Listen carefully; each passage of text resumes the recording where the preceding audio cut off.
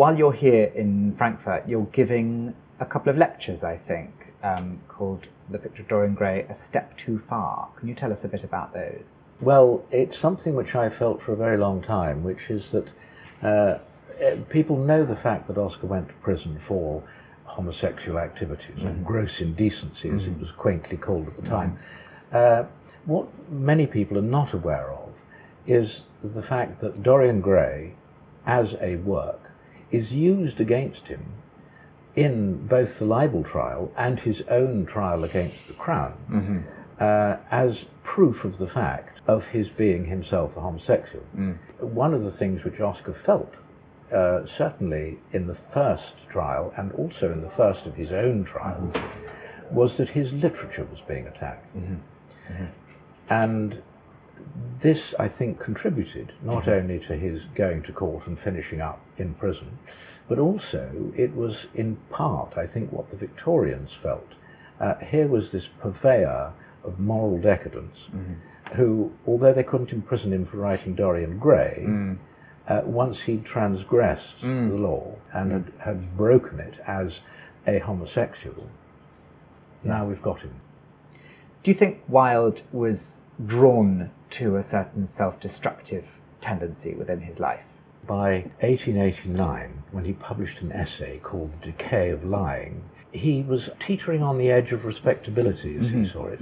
And what he wanted to do, as I think he says in A Woman of No Importance, the way to get into the best society these days is either to feed people, to entertain people, or shock people. Well, he'd done the first two, so he was then going to go on and shock people. And I think this is where Dorian Gray comes into his life.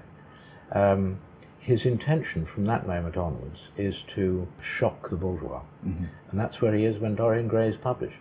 And did it work? It certainly did. Yeah. There were column inches galore in the press, vituperative criticism by the journalists of what they regarded as a perfectly disgusting novel because of the slightly homosexual undertones. It's quite a complex family to be a part of. Even your surname, Holland, has a history behind it. Can you tell us about that? After Oscar's arrest, my grandmother, Constance, sent her two boys abroad and very loyally stayed on right until the end of all his trials and beyond, in case he got off. Yes.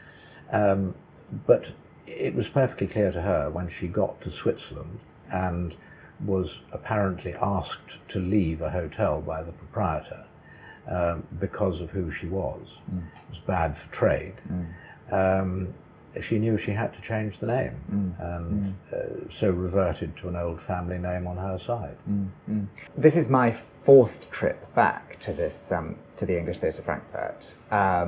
It's a place that I love. I love the staff here and the audience, and I love the idea as well that there is an English-speaking theatre of this scale and level of professionalism operating in the middle of Germany. I can't think of another English theatre in Europe which has the same reputation and has had such an enormous success as this one in Frankfurt has. I feel that the English theatre, bringing English theatre to Germany, is most extraordinary.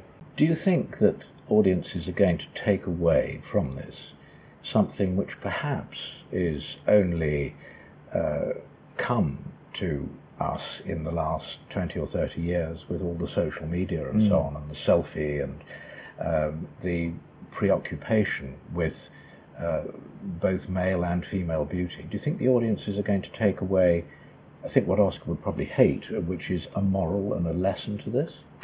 I don't know whether they would take away a moral. I hope they wouldn't. I hope they'd take away something that makes them think about the complexity of how we think about youth, how we think about image. The idea that there is a moral brings everything to a firm conclusion, whereas if it's an ongoing discussion, an ongoing thought, then in a sense there is no end to it. It remains a subject of conversation and discussion.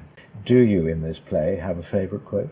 It's a play absolutely packed full of joyous Oscar Wilde wit. The quotation that always stands out for me is Dorian saying, every time I sin, a stain will mark the picture's beauty. And in that single phrase, that encapsulates the message of that very complex novel. When Oscar was asked by one of his correspondents what his feelings about Dorian Gray were personally, he replies to him and says, "Basil Hallward is what I think I am. Lord Henry is what the world thinks me. And Dorian Gray is what I would like to be." And that rather sums up his whole attitude towards his novel.